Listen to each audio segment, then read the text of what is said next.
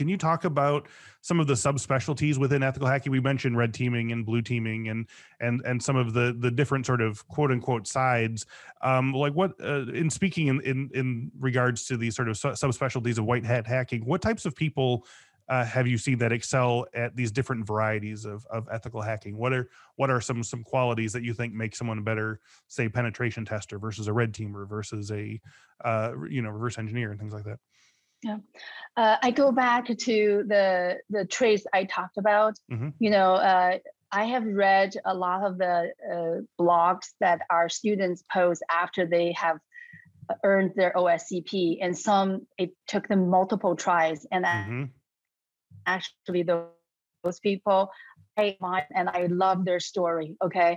And really what it is that know what you want and then be willing to work hard, and then do not, for example, OSCP is very famous, and with that it is true, it probably guarantee you, if not a job, definitely guarantee you an interview, because the hiring managers will notice. But do not study for the exam. Study because you want to learn the mindset. You want to learn how to work like a security professional. And those things show through during the interview.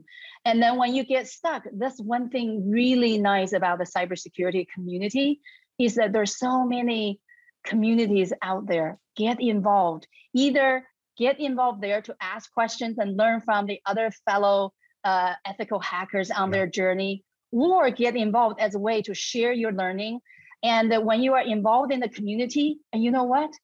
A lot of the companies, a lot of the hiring managers, they are there too. They notice you.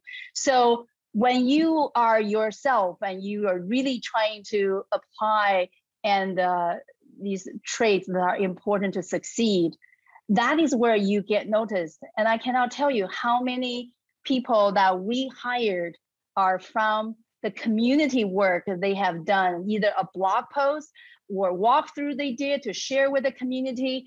We really reach out to those people. We proactively recruit people like that because we know those are the people that will succeed. So I want to say to your listeners that you want to do that. If you don't know IT, learn the basic IT stuff. If you know the basic IT knowledge already, you can go earn one of the cert, but study for the training, for the mindset, for the skills. Don't study for the exam. You will rob yourself of the opportunity to really learn something that will set you up for success. And when you learn for the right reason, you learn the right habit, it will show through during your interview, and that's how you get a job. The job can be a SOC analyst, could be an incident responder, it could be a pen tester, but I also want to say pen testers require a lot more hands-on experience in network, in system admin. So if you haven't done any IT work, it's not realistic to think your first job into security is a penetration tester.